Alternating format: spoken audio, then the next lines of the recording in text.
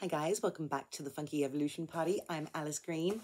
It's been a few weeks, but obviously I'm got quite a lot. I'm a jack of all trades and a master of none. So most of the time I'm not online, and when I am, I'm being censored or I'm being labelled. And so today this is going to be a bit of a mixed segments as always. You know, I go into one thing and then I ramble into another. That's because they are all interrelated. And again, we need to establish a new baseline for society, for democracy, for the way things operate, because I am so sick of being labelled a terrorist, an Islamic extremist, a this, a that, being censored for having a valid factual opinion, having people throw religion at me while they are there off killing and blowing up our historic sites, looking at conservation and how 1,000-year-old buildings are being disseminated for what? Oh, we're the rightful owners of stuff. Well, guess what? If we're going to sit here and say these people are entitled to something that happened 3,000 years ago, that means that things that happened 250 years ago, i.e. Australia, Africa, America, all the colonies, should then be given back to their rightful owners.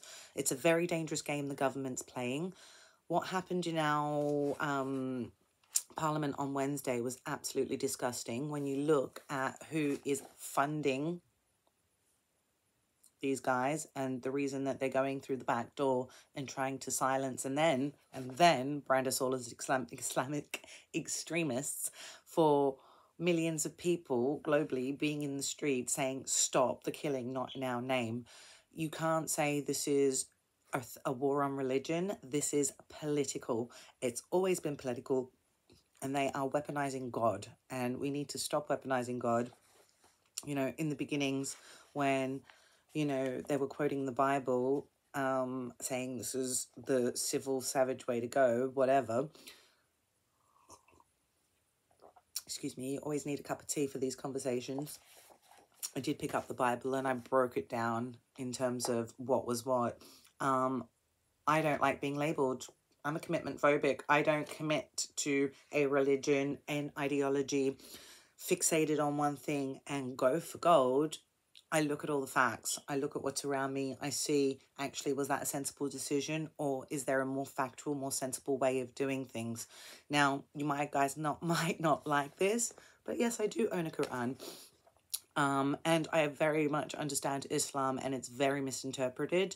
It's not, these people do not want to take over the world. They don't want to turn everybody into oppressed people. That is not the point of what's going on in the Middle East. What's happening is the theft of land, using God's name to forge a war to steal natural resources and to basically ethnically cleanse the area. Now, again, going back in 3,000 years of history to where we stand today, I found when I did ask God for a bit of direction, the page I opened up was the children of Israel. And I don't know if everybody is aware of this 80-year curse, but it's clearly stipulated here, where just to, you know, I should read you guys everything that I read, because it did start here and then I read through, and this was about the ignorance of people, turning a blind eye to the truth, being too scared to say what we want to say because someone's going to label us or put us in a box or silence us. Well, guess what? You can keep trying to silence me. I'm going to just get louder and louder and louder and less diplomatic in my approach, because don't try and shut me up. It's not going to happen. I'm going to keep going, and God is going to keep giving me these answers to give to you. And it's not that I'm special. It's not that I have this powers. I'm not a witch. I'm a big fucking bitch. And that's completely fine, because I take no prisoners. You can't feed me bullshit and expect that I am going to be like, oh, like a puppy dog. No. That's not how things work around here. In order for society to progress, we need to look at what was handed to us. We need to turn around and say, hey, why am I fighting you? We are the most boring species on the planet. Again, I take you to my garden. You have diversity right there. Things are hardwood, softwood. They grow up, they grow down. We don't. It's just pigmentation and then the extra stuff that we put on. Other than that, this here is melanin and pigmentation. I can't comprehend, because I don't actually think I belong on this planet, if the basics of life can't even be acknowledged and embraced. Instead, we hate each other. We're fighting each other. For what? I want to know that. Why? You know, we keep destroying everything we build, everything our ancestors built. We're destroying. Why? Because you're scared to be labeled or put in a box. I'm a this, I'm a that. Fuck you all. Seriously, I'm sorry. I'm a little bit annoyed, because how much further do we have to go? How many more children's lives do we need to destroy? I watch all these children globally, and it's not just in Palestine. It's happening everywhere. They're losing their families. They're losing everything. What do we expect these people to grow up feeling? And then how do we expect them to behave in their adult lives? I tell you, it's not going to be good. It's not going to be pretty. And in order for us to create a sound society moving forward, we need to look at how we're going to bring back love, food, fashion, humor, and music. They're the 4 things that will globally unite us. United we stand, divided we fall. The Archbishop of Canterbury refused to meet one of the reverends from Bethlehem. It's insane. It's like, you're Christian, but then you're scared of the lobbyists from other religions. This turning a blind eye is why we are in the position we are today. I need everybody to get real with themselves, be honest, and say, is this the life that I would like to see myself leading? Where I live in a constant state of fear, where people are going to be knocking on my door, someone's going to drop a bomb, because it's going to turn global. You know, what's happening in South America is a mirror of what's happening. And if anyone doesn't believe that Israel needs to be dismantled, this is it here, the 80-year rule, curse, shall I say. And on top of that, which I will post all of these on my Twitter that is now red labeled,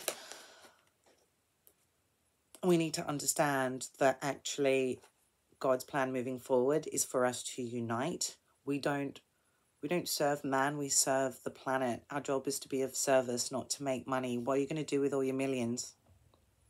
What's it going to buy you? Lab processed food? Bugs? We need to look after our farmers. We need to look after the 4.5 billion years of life force on this planet. And that doesn't come from blocking out the sun. It doesn't come from these crazy people's agendas who have been on the planet for like 80 years and think they know more than the billions of years of evolution before them. You know, it's a reality check, because we've just had a full moon in Virgo. And if you look at the actual planetary alignment of astrology, and it's exactly what my birth chart is, 50% of the planets are on one half and this entire side is empty. So people are going to be feeling that void. They're going to be feeling the craziness and the pressure. They're going to be feeling all the stuff that they injected into their bodies, realizing that actually we are trusting the wrong people. They are putting labels on us. They're binding us and they are trying to silence us. You're not a democracy. It's turning into global dictatorships where they want to just oppress anyone who opposes them, because they know that what they're doing is wrong. They know that they're screwing us all over. Let's increase the taxes. £2 billion sent for war in other countries just from here. Imagine that extended out. But we'll cut funding for any humanitarian aid. Slap on the wrists for any resistance movements that might be carried out. One drone costs £2 million. Yet they'll send it over to the Red Sea to be blown up, but they won't feed people here in this country. They won't build any new houses. They won't cap the housing market. There is serious contrasts of how money is being spent and who these people that claim to be working for us are not working for us. They're working for themselves and for the elites. And this needs to be nipped in the butt now, before the spring, before things start blooming again. Because are we planting weeds? What are we planting? Trees or weeds? Because at the end of the day, You have to think about your survival, and you can't survive on weeds. No one can. They just take over, they strangle everything, and that's the end of us. Now, I'm not going like this. I'm sorry. I will keep fighting. Once the food becomes scarce because all our farmers are being screwed, when you're hungry and you start to see violence over people starving, you'll say, hey, I wish I got up and stood up and fight. Again, food. Looking at our food supply, fashion. Even the Saudis now are saying Saudi women can choose what they want to wear. At the end of the day, most women will choose to cover because we are not sex slaves. I don't want you looking at my breasts. I don't want you going, oh, look at my brains. Look at what I have to offer. Why is it that I'm just a piece of meat to everybody? You know, at the end of the day, we need a reality check on what we're doing. Why are women in general feeling so insecure? And then men on the other side, you know, because of why? Because of the way society is forcing us and labeling us into these little boxes that we do not belong in. I don't belong in a box. One day I'm wearing a hat. The next day I'm wearing army pants. Doesn't matter. You're multi-dimensional, and being fixated on this path of destruction is where we need to just say, hey, wait, we're going in the wrong direction here. Where currently the ICJ has this massive case in front of them. The only solution is to dismantle the illegal occupations. It is to dismantle this political movement that has seen global chaos. Who do you think funds the Colombian drugs and all the cartels? It's not the governments. These governments are working hard to try and curb this, and the best way to do that is to get rid of the actual problem. You know? Anyway, I have a lot more to say, but I'm going to leave you there because I don't like my videos. Again, my attention span, I'm not good at everything. I'm not going to lie. I can't sit there and watch like half-hour videos. I can't drive. There's a few things I can't do, but what I can do is break down information, look at things from a completely different perspective, take myself out of, oh, what do I think, versus what is the information that's being presented in front of me, and then how do I logically present that as a representation to the world? Because at the end of the day, spitting venom or pointing fingers, you're this, you're that, to try and shut you up, it doesn't work. At the end of the day, facts over fiction, delusion is not evolution. So let's start working on evolution here. It is 2024. God, I can't believe we're going backwards. Our freedoms and our rights, backwards. Everything that we stood for, or our ancestors stood for, is going backwards. And what's going to happen?